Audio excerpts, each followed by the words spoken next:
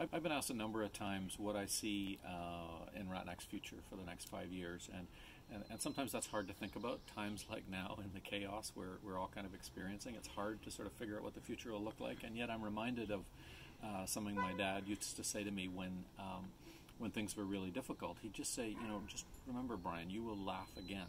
And sometimes when you're having really difficult times, it's hard to actually see that will happen. There will be humor, there will be laughter, there will be a measure of normality later. And so it's in that context that I think of the future. COVID-19 is not going to last forever. It will pass, and we'll get over this. So what do we see in the next 5 years? To answer that, I got to go back 5 years. Let's look at the last 5 years where really Ratanak has been privileged to develop an incredible team of staff in Canada that are dedicated, really dedicated and unified in what we want to do.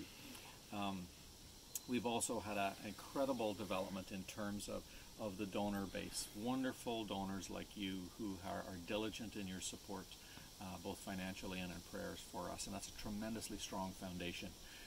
We also have this tremendous team now of staff in Cambodia that have developed incredible skills and talents and are really good at what they do and want to see their country changed. What a raw material to work with. And so we also have really good, healthy government relationships in Cambodia. So all that sets the stage for where do I want to go in 5 years' time. There are some in my team that are much more pragmatic than me, and that's their job. My brain doesn't work administratively that well, and they would come up with business plans and structures and budgets and everything else. I'm kind of more the visionary, and really what I see for the future is really quite simple. It's to see the Cambodian team, these wonderful young Cambodian Christians, empowered to serve their people, empowered to bless their people, empowered to transform lives. And so that takes the form of transforming individual lives in Cambodia, those who have suffered as human trafficking victims. It also takes the form of seeing them transform systems in their country so that government systems, social services systems grow and thrive, become healthy, and are based on fundamental principles of compassion and care for people.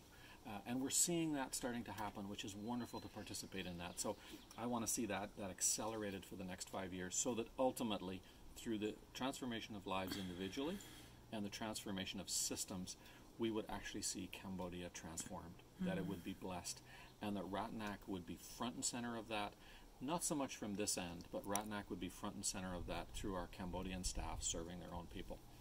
So that's my big picture, and that's what I'd love to see happen.